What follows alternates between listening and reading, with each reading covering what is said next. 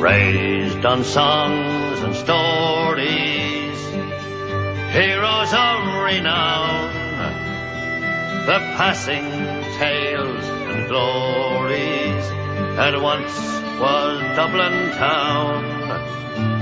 The hallowed halls and houses, the haunting children's rhymes, that once was part of Dublin in the rare old times. Ring.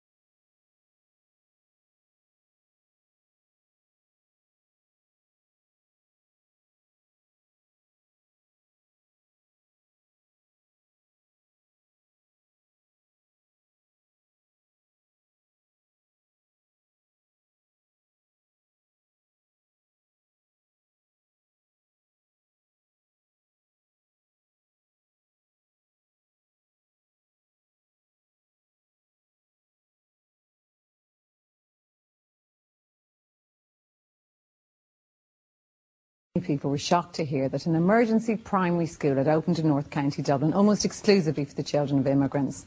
How could such blatant segregation be allowed to take place in our modern, prosperous Ireland, we thought. Well, a major new study of another part of Dublin, this time Dublin 15, due to be released next Friday, shows that this was no isolated happening. With overcrowding in our schools and a chronic lack of basic facilities or social planning, many communities are in crisis, and Irish and non-Irish families are being pitted against each other in a fight for pretty meagre resources. This study raises serious concerns for the future. RT's education correspondent Emma O'Kelly has the details.